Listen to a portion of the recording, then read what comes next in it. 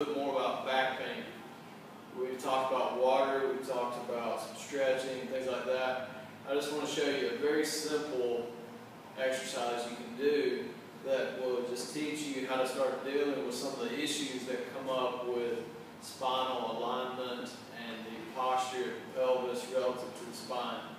One of the problems we get into, and I deal with this too, is it's called an anterior pelvic tilt, which basically just means that the pelvis starts tilting forward. We get this sort of motion where there's too much curve in the back, like so.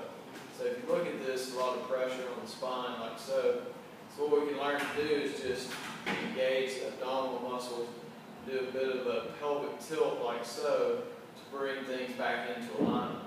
We don't want an excessive amount of curvature in the spine like this.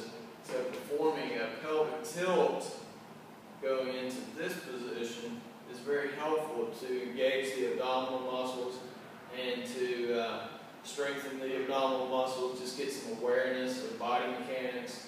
And this helps in all sorts of situations, sitting at a desk, doing exercises, just engaging, performing a pelvic tilt.